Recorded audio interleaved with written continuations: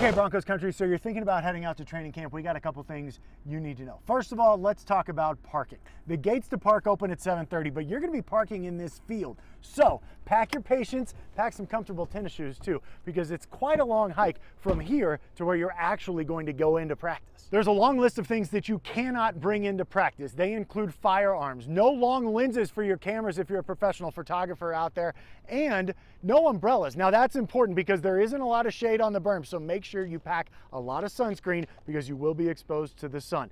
No food, no alcohol either, but there will be food trucks for you to visit before you head into practice. Those will be on the west side of the Pat Bowlen Fieldhouse. Once you get past the food trucks, you're one step closer to getting into training camp. Now here's the deal. If you're vaccinated, no mask required. If you're not vaccinated, you do need a mask. Either way, you have to fill out a health form every day in order to get in. Once you get to this point, we gotta check your bags. These two things, a no-go. You wanna bring something clear or small. They've got guidelines for that. If you're bringing a stroller, you want to bring the kids out to training camp, you can park your stroller right there, but it cannot go inside. Once you get inside, this is what it will look like. This is where the fans come in. As I mentioned, it's going to be hot. We know that, right? The Broncos have you covered. They've got a first aid station and some water stations set up as well. I have a feeling those will be popular items all throughout training camp. Right here is where we will be. Some of the media will be in this section right here. So if you see us, come say hi, come say what's up. As for the fans, well, this is where they'll get a chance to watch training camp. You come down here, you'll walk down this berm right here, and boom, you've got a beautiful view